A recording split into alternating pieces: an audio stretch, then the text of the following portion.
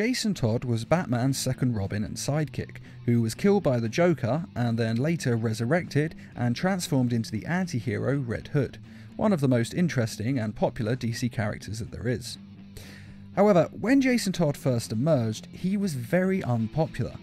The reason for this is because he's not the Jason Todd that we now know. Because originally he wasn't his own character at all, but instead he was just a carbon copy of Dick Grayson, right down to him having a family who were in the circus, who were then killed by a criminal. The only real difference was that Jason had red hair back then. Now the reason for this is because Dick Grayson had become Nightwing and left Batman's side, and DC was scared that readers wouldn't buy the comic without Robin at Batman's side, or at least that the sales would drop significantly. Which seems mad now, but to be fair, Robin was insanely popular when he came out, and boosted the sales of pretty much every comic he was in, which is why DC put him in so many, and eventually made him into his own solo hero with his own series. And they've also continued to use child or teenage heroes to this day, because they sell a lot of comics. So DC's answer to this was just to make a replica of Dick Grayson to keep sales up. And to be fair, the Robin persona has been replaced a lot.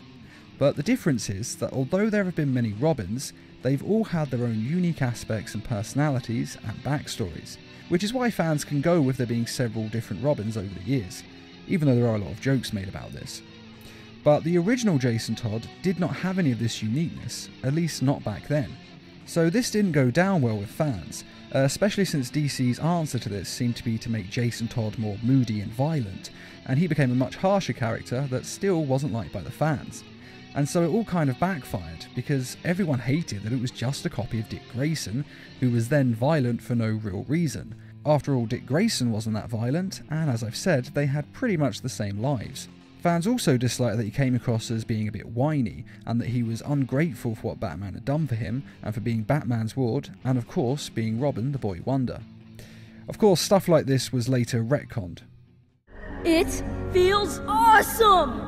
Check me out! I'm Robin, the Boy Wonder! Are you kidding me? This rocks! But back then, the character was so unpopular that the editor, Dennis "Benny" O'Neill, decided that something needed to be done. And so he decided to employ an idea that he had gotten from watching a Saturday Night Live sketch. You see, Eddie Murphy once did a sketch on the show Saturday Night Live, where he encouraged audience members to call into the show to decide yes or no on whether he would kill a lobster. And O'Neill thought that this idea could work in a comic book as well. So a phone-in number was made, and the fans were told at the end of an issue that they could vote in yes or no on whether Jason Todd was killed by the Joker in the next comic book issue.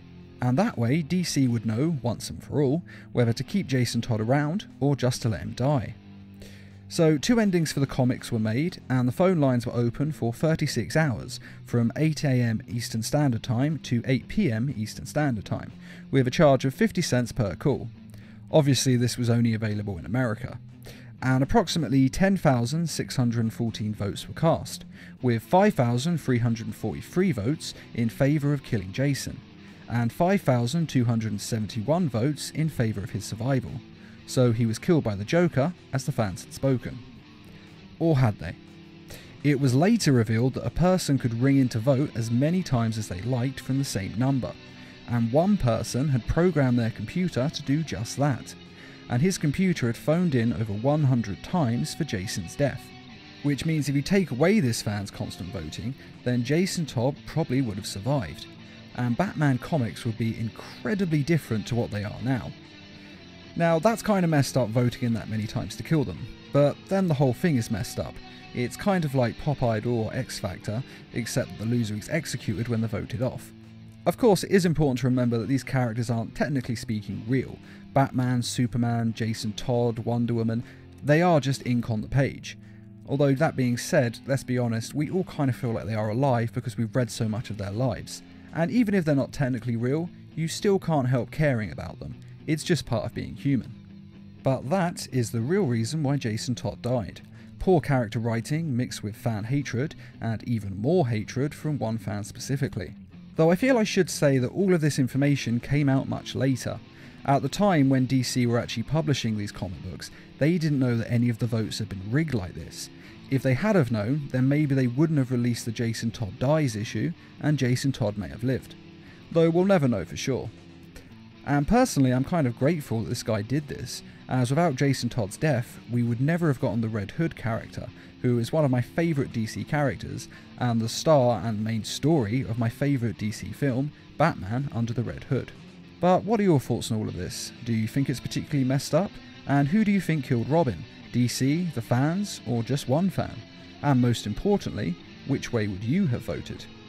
Be sure to let us know in the comments, and I'd just like to say a quick thank you to those who made this video possible by donating to the Needlemass Productions page on Patreon.